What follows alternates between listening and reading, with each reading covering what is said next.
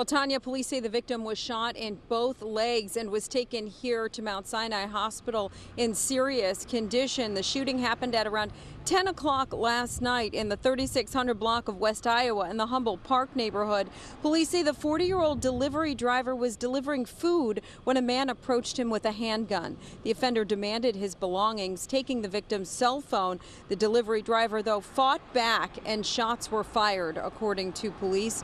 The victim was rushed to Mount Sinai Hospital with multiple gunshot wounds to his legs. Meanwhile, police spent the night looking for leads at the scene of the shooting in that residential area, and it looks like the offender may have dropped a gun clip, which appeared to be on the ground near an evidence marker. Now, this morning, the investigation continues, and so far, no one is in custody. Watch breaking news on YouTube. Subscribe to ABC7 Chicago Eyewitness News.